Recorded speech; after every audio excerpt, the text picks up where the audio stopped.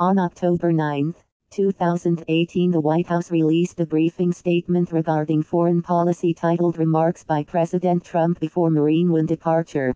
That briefing statement said, South Lawn 3:38 p.m. Eastern Daylight Time THE President, so we're heading out to Iowa, where we have a big statement to make, as you know, on ethanol and for our farmers. Likewise, we're taking care of our refineries and our refiners, and they've done a fantastic job. But we want to get more fuel into the system, and this is a great thing. But they are great for our farmers, and it was a promise that I made during the campaign. And, as you know, I keep my promises. So that's the way it is. So we're heading out to Iowa. I assume some of you are coming. Yes, please. Mr. President, in terms of who may succeed Nikki Haley at the United Nations, the name Danae Powell is out there. That will be a trait one strong woman from another. What are the chances of that happening? The President, it's certainly a person I would consider. And she is under consideration. We have, actually, many names. And, you know, Nikki has been great. Nikki is going to be working along with us and helping us with the choice.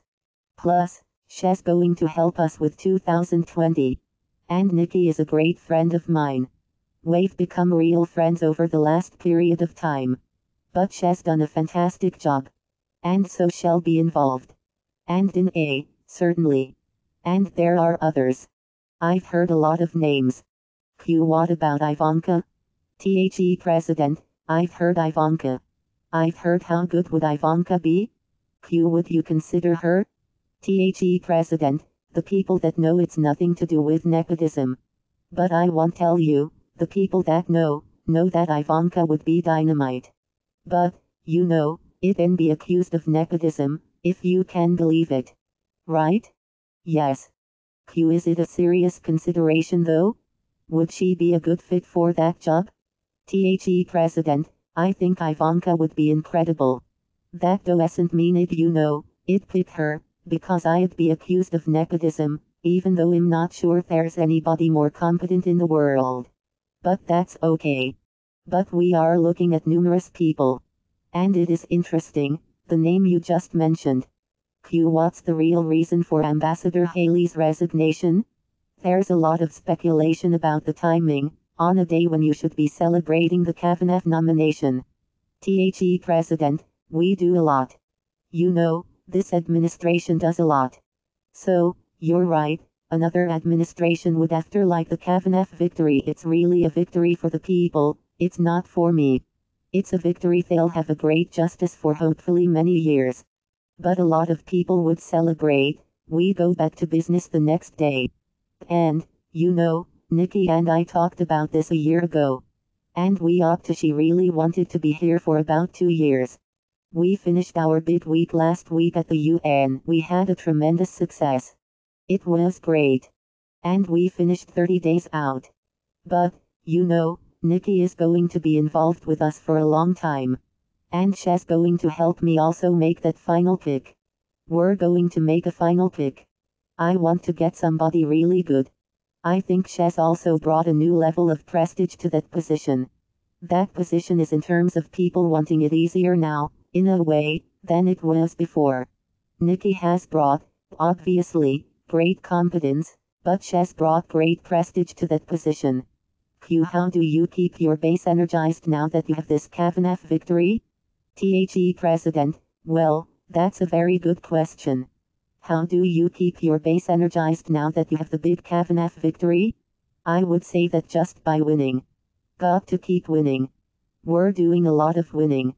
We're very happy with the USMCA, which is I don't want to use the word NAFTA because it's a terrible word, because it was a horrible deal for this country. But our deal with Mexico and Canada was fantastic. China wants to make a deal so badly. We'll see where it goes. But I don't think they are ready yet, personally. Do you think the Democrats, on the other hand, will be energized because they saw the defeat of someone that they wanted, inaudible? The President, yeah, probably. I mean, there could be. But, you know, A lot of those were paid protesters. You saw that. They were all unhappy because they haven't been paid yet. I've been calling it. They were paid protesters. That was professional. That was orchestrated. When you look in the halls of Congress, and you see screaming like that. And it's like chimes, one goes, the next goes. These are paid protesters. I don't know that their energy is great.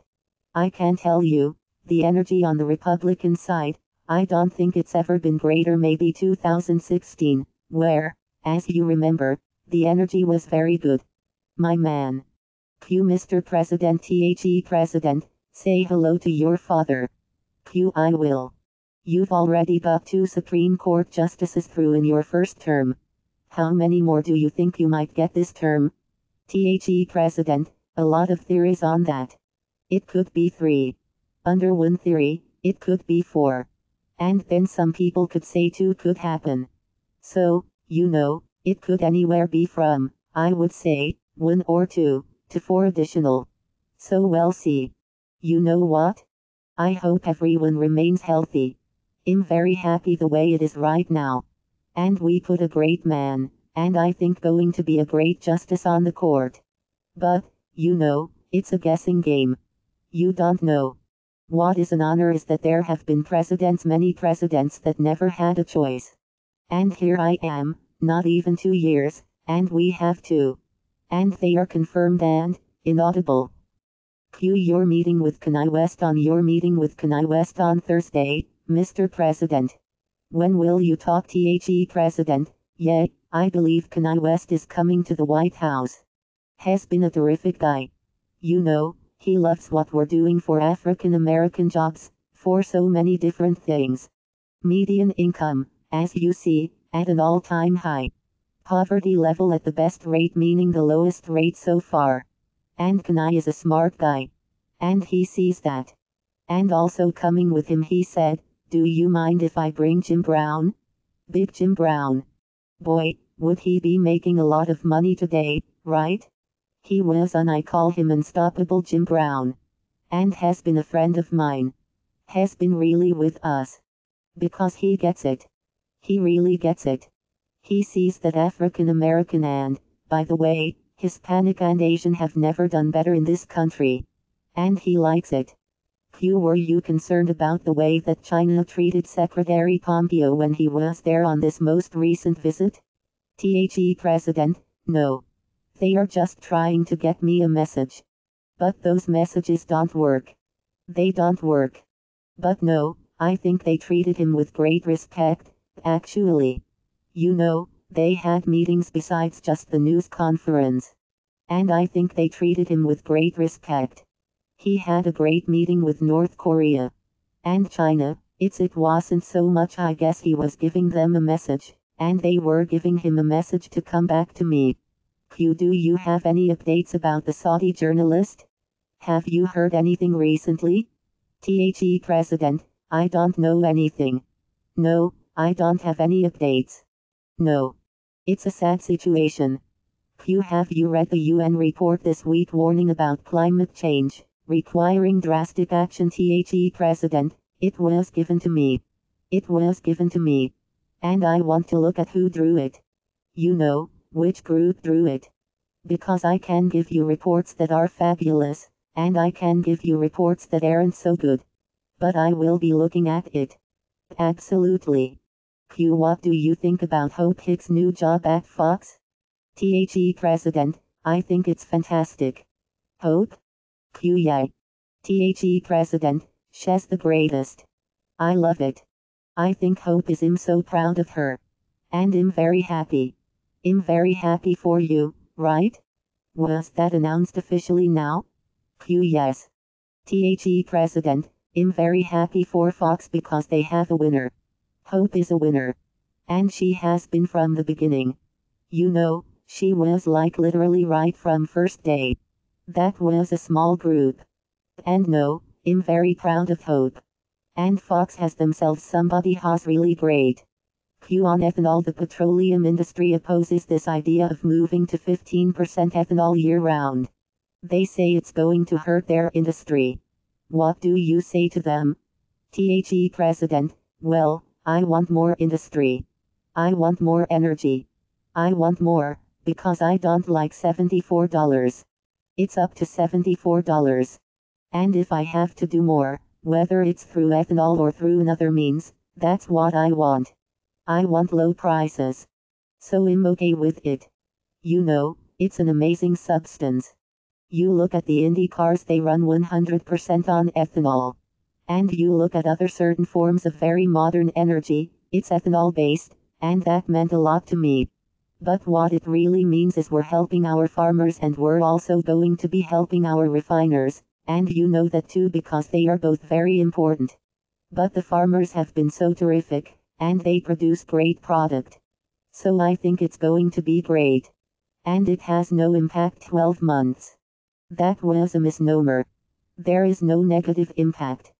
In fact, there are those that say, you do this and the air is cleaner. I agree with that. But they say, you go 12 months instead of 8, you go 12 months, and the air is actually cleaner. Just yesterday, Crew filed an ethics complaint against Nikki Haley, saying that she misused the President. Who did? Crew Citizens for Responsibility and Ethics. They fired an ethics complaint, saying that Nikki Haley misused private planes. Did that factor in at all into the timing of the announcement? The President, no, I know nothing about it. I know nothing about it. I know Nikki. This is one of the most honest human beings you'll ever see. So I haven't heard about it. Would you like to see Nikki Haley be the next U.S. Senator from South Carolina, sir? The President, say it. Would you like to see Nikki Haley be the next U.S. Senator from South Carolina?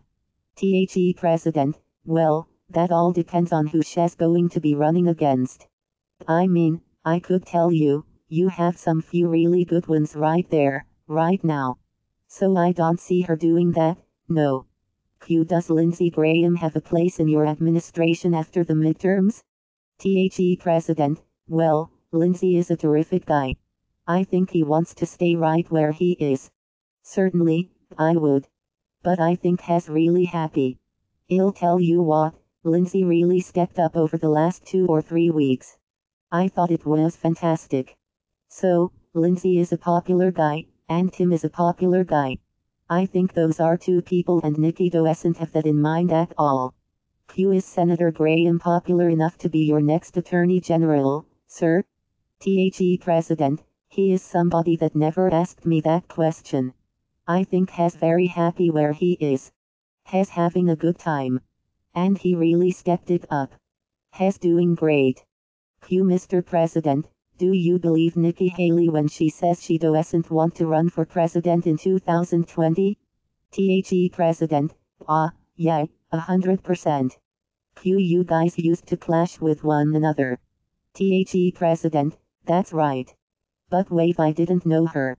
I mean, she supported somebody over me in the primary.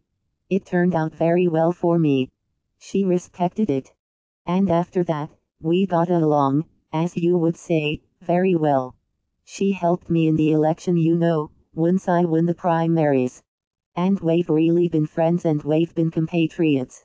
We've done a great job together. You know, the United Nations is at, I think, really a new level of respect. And we work together. We had a tremendous week last week.